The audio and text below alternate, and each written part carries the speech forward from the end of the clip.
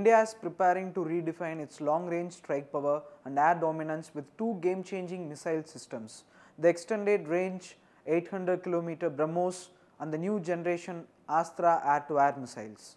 As both projects move towards induction, the synergy between the Defence Research and Development Organization and the armed forces marks a new phase in India's self-reliant defence evolution.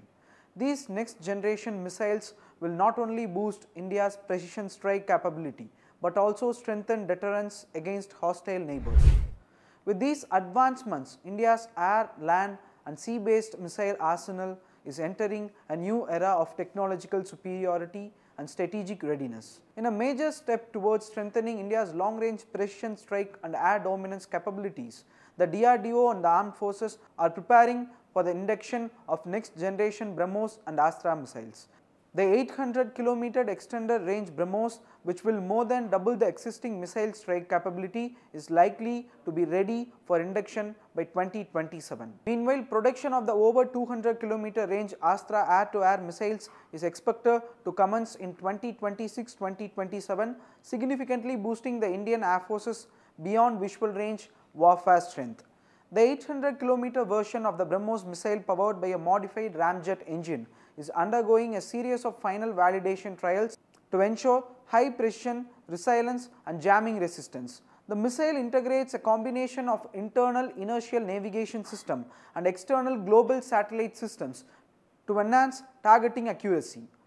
According to defense sources, the 800 km BrahMos is more or less developed and only a few tests remain to validate its upgraded navigation and propulsion systems. Currently, the Indian Armed Forces operate BrahMos missiles with a range of 450 km.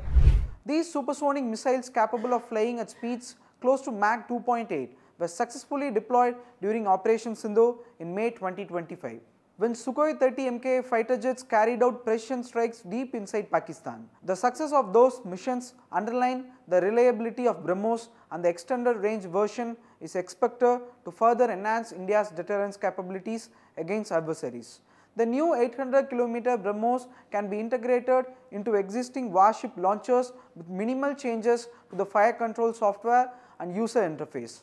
Since the basic missile and launcher architecture will remain the same, both the Army and the Navy will induct the 800 km variant first, while the air-launched version will follow slightly later, parallel to the BrahMos developments. DRDO is also enhancing the range and propulsion systems of Astra beyond visual range air-to-air missiles known as BrahMos.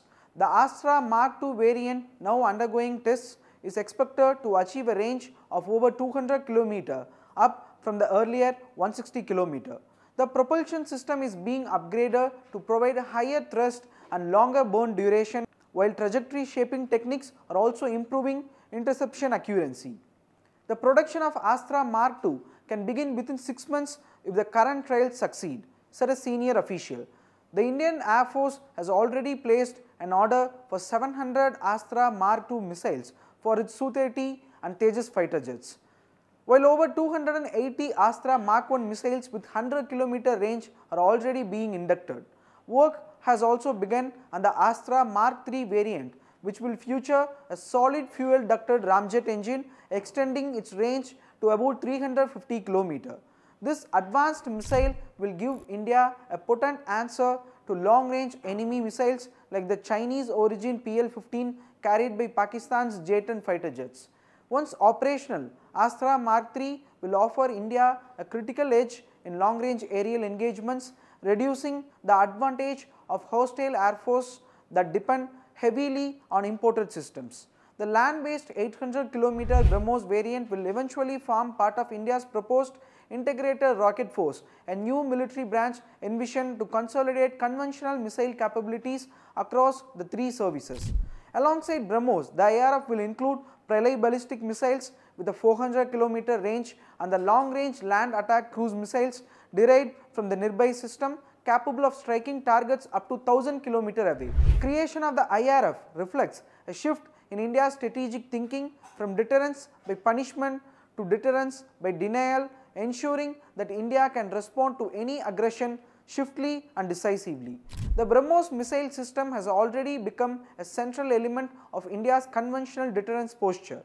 The cumulative value of the defence contracts with BrahMos Aerospace, the Indo-Russian joint venture, has surpassed 58,000 crore. In March 2024, the Defence Ministry signed its largest ever 19,590 crore rupees deal for over 220 BrahMos missiles for the Navy. Nearly 20 frontline warships, including advanced destroyers and frigates, are currently equipped with vertical launch BrahMos systems. The success of Operation Sindoor in May 2025 also gave a major operational validation to India's missile ecosystem. With the upcoming induction of extended range BrahMos and Astra missiles, India's defence architecture is entering into a new phase of technological advancement. These missile systems will enhance precision strike capability, strengthen aerial superiority and reinforce India's position as a major defence power.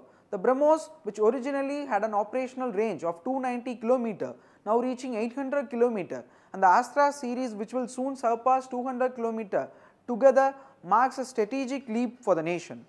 Deployable across land, sea and air platforms, these indigenous systems ensure that India remains ready to counter any threat swiftly, precisely and decisively.